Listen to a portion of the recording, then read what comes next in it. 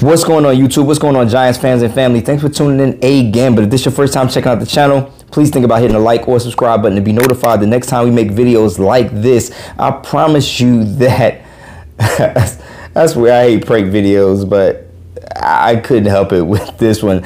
I promise you something like this won't happen to you if you hit the like or subscribe button, or maybe it will if you don't. It's your call. Without further ado, let's get to the video.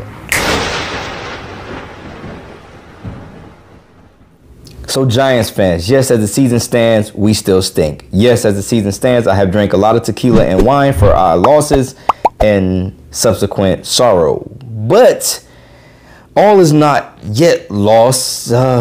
Maybe. So we are now 1-6 and facing one of our most daunting tasks of the season. We're going up against the 5-2 Bucs coming into the next week, which is week 8 we are on now.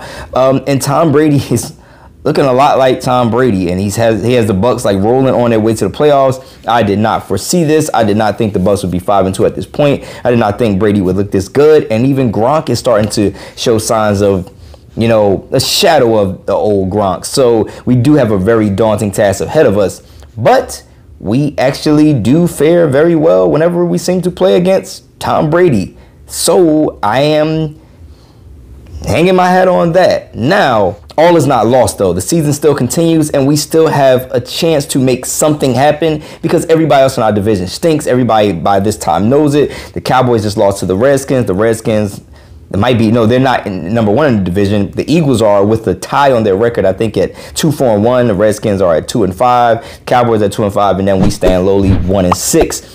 But I still think we're potentially better than all of those teams. Now, I want to talk about a couple of moves that the Giants made recently. Now, we made a good trade in letting go of Markus. I think that was another like a feather in Dave Gettleman's cap.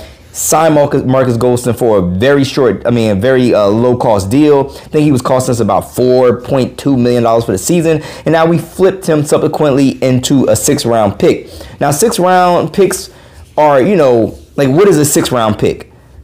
A 6th-round pick is a 6th-round pick. It's a draft pick that we could potentially add, bundle with another pick to maybe move up in the draft. So it adds to our draft capital. So that, I think, was a favorable move. Markus wasn't really showing us much. I think he had maybe like a 1 full sack. I think he got 2 half a sacks on the season. Kyler Fackrell was outshining him, even though they play on opposite sides of the field. I think we could easily replace his productivity, which his productivity was minimal, even though we are thin at offense, at outside linebacker. But I think that was a really good move. But now for the move that I wanted to talk about, and the reason why I'm doing this quick video is the move that I've been waiting for. I've been asking for Rysen sightings. I was wondering where Rysen was at, and now I know we just signed him over to our practice squad, so I'm super happy about that. Maybe this ends or this shows the end of the Evan Engram fiasco that we've been going through the last couple of seasons with the injuries and all the drops. We know this season he has at least cost us 1 game, but I think potentially 2. He's caused Daniel Jones to have a fumble on his his resume, another interception. He has not been doing us any favors with all his speed and all his talent.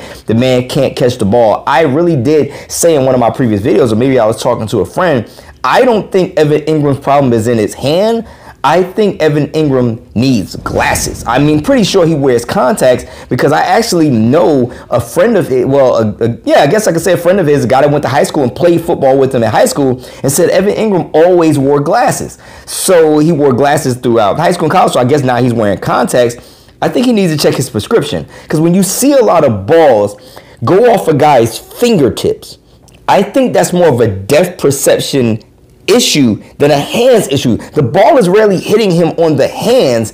It's almost like you see instances where he's clutching for the ball a moment too soon. I think the man needs glasses. Now, maybe the other team will get him to an optometrist, and maybe we could have did that, and maybe the season would be different, but hopefully the Giants signing Rysen to the practice squad and cutting the center that they did to make way for him on the practice squad shows that maybe we'll have Rysen coming up for us in the next coming weeks. I am hoping upon hope that we get an injection of some type of something in the receiving game. Bring the guy on, give him a shot. You know, Evan Engram couldn't block either. If we got Caden Smith as our blocking tight end and we get another threat, jump ball, deep threat, I was so excited for us picking up this guy in free agency at 6'7", you know, with some size and with a little speed. I would love to be able to see what Rysen John can do. I am so happy that the Giants have now signed him to the practice squad so nobody else can pick him up. Hopefully he's on the team within the next coming weeks. You know, hopefully he gets a shot. We got a long week coming up. Hopefully he gets a shot Monday night maybe, because we play against the Buccaneers on Monday night.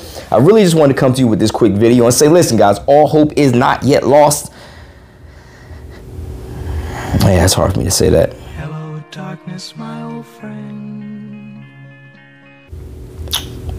But all hope is not yet lost. Even if we lose to the Tampa Bay Buccaneers, dare I say it, which I believe we will, but we are trending up. And even if we lose, this is gonna sound crazy, even if we lose to the Tampa Bay Buccaneers, we still got a shot at winning the division. Is that crazy? No. And I'm out. What's up, guys? Thanks for watching. If you like these videos, remember you can click my face here to subscribe or here to watch more videos. And I think I'm gonna get it right this time.